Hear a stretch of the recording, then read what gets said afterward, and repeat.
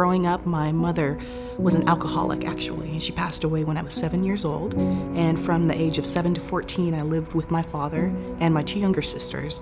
And as I got older, my father just became more neglectful and distant, and eventually gave up custodial rights when I was 14. At that point, my sisters and I entered the foster care system. Eventually, we all ended up at Florida Baptist Children's Home. I was in survival mode. I was worried about my sisters at the time. I was just looking for a safe place where I could live my life. My world was chaotic and confusing and constantly in transition. I came from a broken home. I was trying to figure out who I was as a person and what my life was going to look like down the road. And at that time, I did not know the Lord. I was basically on my own in the world.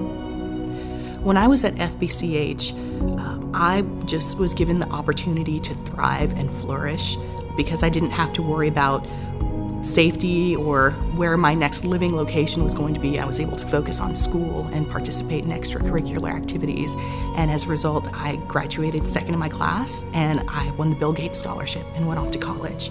And during that time, I came back and tutored some of the kids and taught them how to apply for college and financial aid and some of those skills that you don't really think about, which your parents would normally teach you or your support system, but kids who are in foster care are lacking.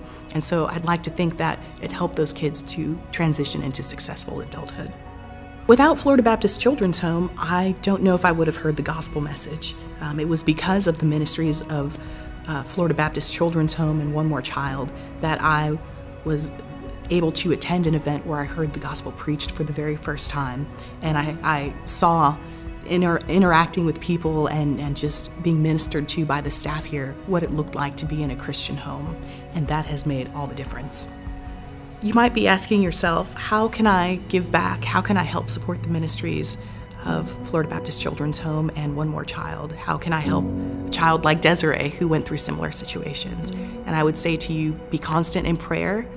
If you're able to, give financially, and also disciple those children who are in your own churches right now and reflect God's love to them.